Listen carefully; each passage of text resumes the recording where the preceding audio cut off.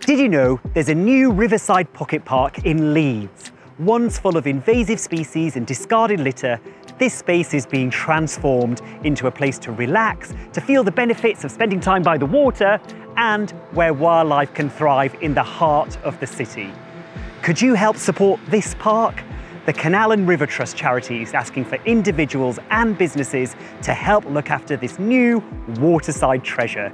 You could volunteer your time, help with planting, picking litter, and creating new habitats. Or you could make a donation.